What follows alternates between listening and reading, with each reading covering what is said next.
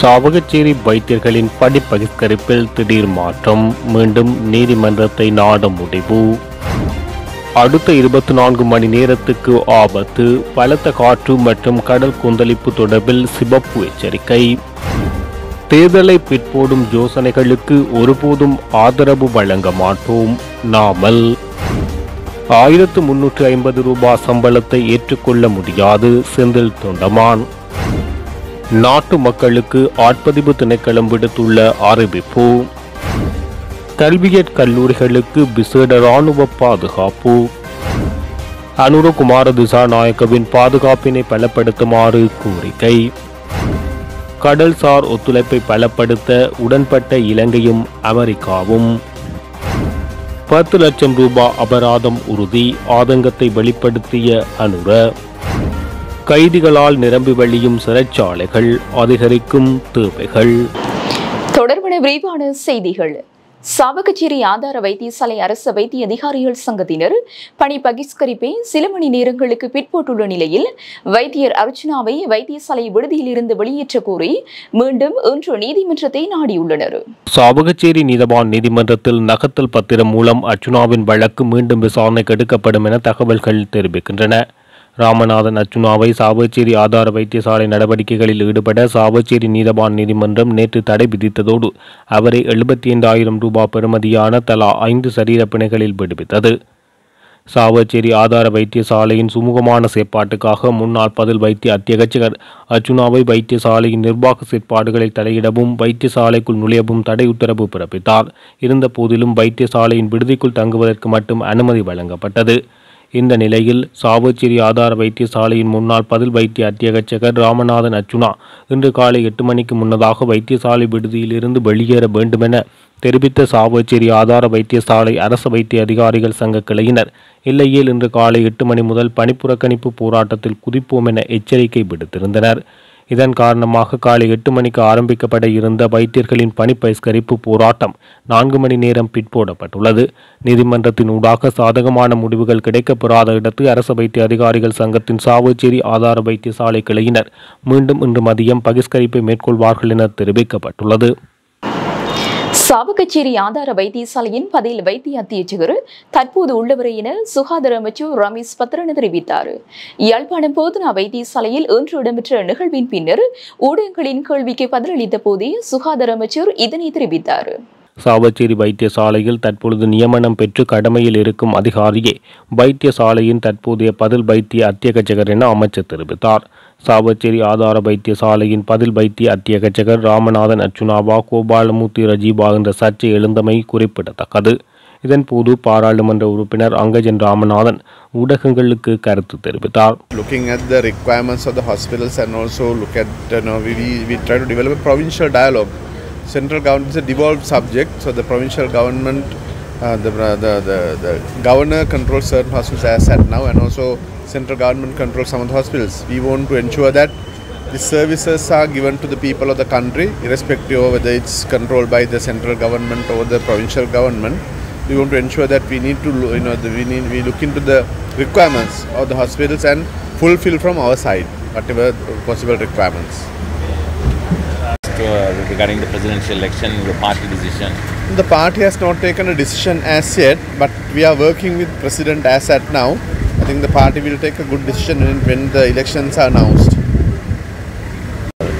However, recently there has been 2 MSs, but the old MS is also still there, the new MS is also there. The letter has not been sent from the central government, they are saying. So what is the action that is being taken? We have appointed a committee to look into that aspect. Whatever that has happened is vote under the bridge. What we need to tell the people of the country and people of areas, the Sri Lankan doctors and the healthcare workers are rendering a human service to the people of the country. That's why health services are considered as one of the best in the region. Also our indicators are much better than some of the European countries. That is thanks to the health workers that have been working over a period of time.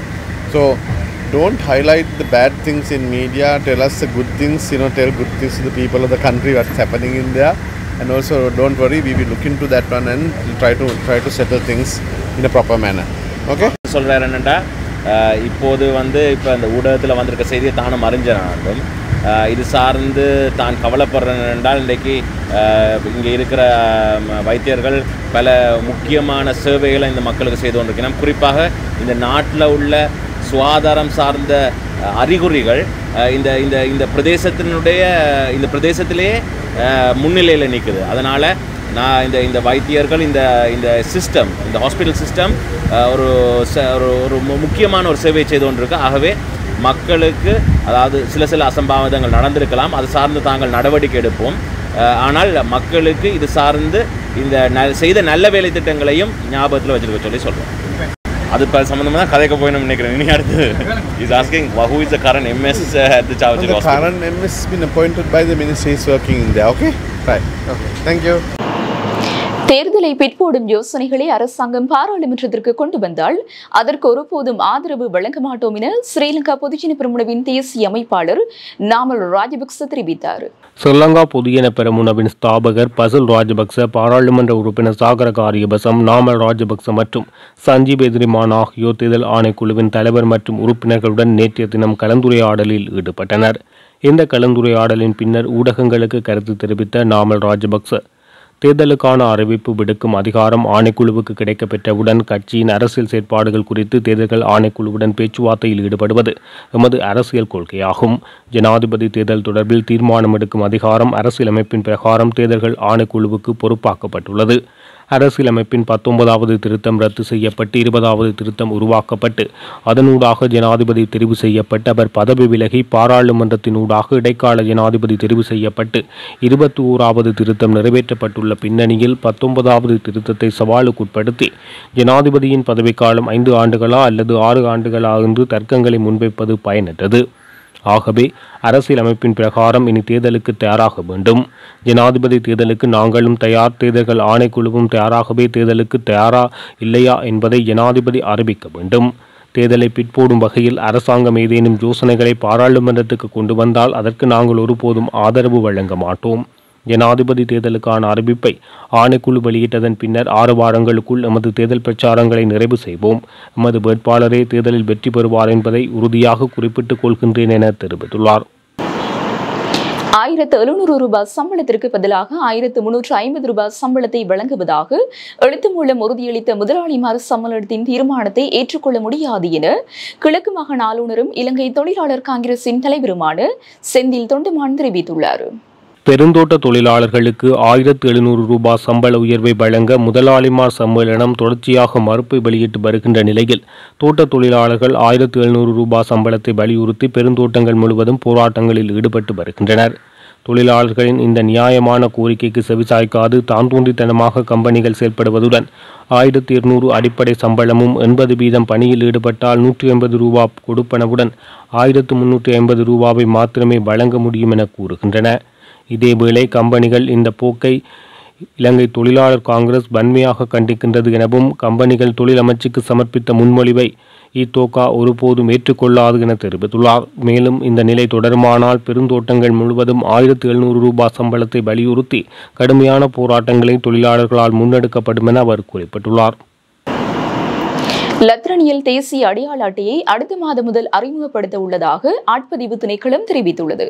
ஆட்பதிவு திணைக்களத்தின் ஆணையாளர் நாயகம் பிரதீப் சபுதந்திரி இதனை தெரிவித்துள்ளார். இதேவேளை புதிய அடையாள அட்டையில் கைவிரல் அடையாளம் உள்ளடக்கப்பட்டுள்ளதாக தெரிவித்துள்ளார். மேலும் தேசிய அடையாள அட்டையை பயன்படுத்தி முன்னெடுக்கப்படும் மோசடிகள் இலத்திரனியல் அடையாள அட்டை அறிமுகத்தின் பின்னர் இடம்பெறாது எனவும் கூறியுள்ளார். இலங்கையின் தேசிய கல்வியற் கல்லூரிகளுக்கு விசேட இராணுவ பாதுகாப்பு வழங்குமாறு கோரிக்கை விடுக்கப்பட்டுள்ளது. விசேட இராணுவ பாதுகாப்பு வழங்குமாறு கோரிக்கை விடுக்கப்பட்டுள்ளது. கல்வியற் கல்லூரிகளில் நாளைய தினம் புதிய மாணவர் அனுமதி நடவடிக்கைகள் முன்னெடுக்கப்பட உள்ள நிலையில் இந்த கோரிக்கை விடுக்கப்பட்டுள்ளது.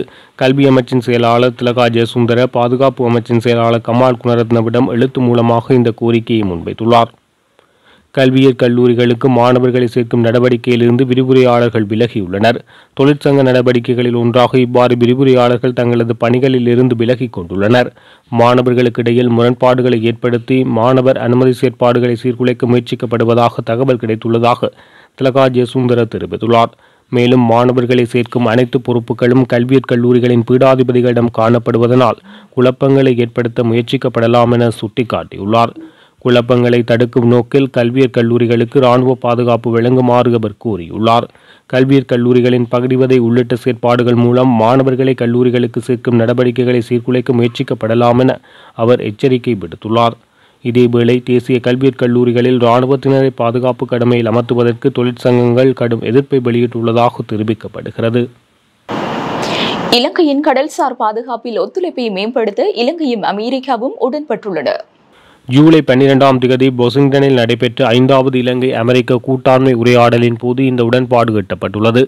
இதன்படி சுதந்திரமான, திறந்த மற்றும் வளமான இந்தோ பசிபிக் பிராந்தியத்துக்கான அமெரிக்காவின் உறுதிப்பாட்டை இரண்டு நாடுகளும் உறுதிப்படுத்தியதாக இலங்கை வெளியுறவு அமைச்சகம் தெரிவித்துள்ளது. இந்த ஒத்துழைப்பின் கீழ் இலங்கையின் ஹைட்ரோகிராபிக் மேப்பிங் திறன்கள் மற்றும் துறையில் பணியாளர்களின் பயிற்சி மற்றும் மேம்பாட்டுக்கான ஆதரவை அதிகரிப்பதற்கான வாய்ப்புகளை ஆராய அமெரிக்கா தீர்மானித்துள்ளது. ஏற்கனவே இலங்கைக்கு 2 கரையோர பாதுகாப்பு கப்பல்கள் வழங்கியுள்ளமையும் குறிப்பிடத்தக்கது. சிறைச்சாலைகளில் உள்ள கைதிகளின் எண்ணிக்கை 30,000-ஐ தாண்டியுள்ளதாக சிறைச்சாலையின் ஊடக பேச்சாளர் காமினி வி திசாநாயக்க தெரிவித்துள்ளார். கண்டியில் இடம்பெற்ற மக்கள் சந்திப்பில் கலந்து கொண்டு உரையாற்றும் போது அவர் இதனை குறிப்பிட்டுள்ளார். அத்துடன் தேர்தலை ஒத்திவைக்கும் நோக்கில் இலங்கை ஜனாதிபதி அரசியலமைப்பு திருத்த முயற்சித்தாலும் அது இவ்வகையிலும் வெற்றியளிக்காது என வலியுறுத்தியுள்ளார். இவ்வாறான முறைகள் மூலம் நாட்டில் குழப்பத்தை ஏற்படுத்துவதை ரணில் தரப்பினர் முயற்சிப்பதாகவும் அனுரகுமார குற்றம் சாட்டியுள்ளார். இந்த நிலையில் கடந்த சில நாட்களுக்கு முன்பு ஜனாதிபதியின் பதவிக்காலம் குறித்து விசாரிக்குமாறு 2 மனுக்கள் நீதிமன்றத்தில் தாக்கல் செய்யப்பட்டமை குறிப்பிடத்தக்கது. 13 இந்தியர்கள் மற்றும் 3 இலங்கையர்கள் உட்பட 16 பேருடன் கொமரோஸ் நாட்டின் கொடியுடன் சென்ற எண்ணெய் கப்பல் ஓமன் கடலில் கவிழ்ந்ததில் அதில் பயணித்த அனைவரும் காணாமல் போயுள்ளதாக தெரிவிக்கப்படுகின்றது. அவர்களில் 13 இந்தியர்களும் 3 இலங்கையர்களும் அடங்குவதாக தெரிவிக்கப்படுகிறது. ஏமன் நாட்டில் உள்ள ஏடன் துறைமுகத்தை நோக்கி கப்பல் சென்று கொண்டிருந்த போது இவ்வாறு மூழ்கியுள்ளதாக கூறப்படுகிறது. கப்பல் நீரில் மூழ்கி தலைகீழாக உள்ளதாகவும் கப்பல் நிலைப்படுத்தப்பட்டதா அல்லது எண்ணெய் பொருட்கள் கடலில் கசிந்ததா என்பதை உறுதிப்படுத்தப்படவில்லை என தெரிவிக்கப்படுகின்றது. இத்துடன் ஜெஃப்னக்லரியின் மதிய நேர பிரதான செய்திகள் நிறைவடைகின்றன. மேலதிக செய்திகளை அறிந்து கொள்ள www.jeffnaclery.lk என்ற இணையதளத்தினூடாக இணைந்து கொள்ளுங்கள்.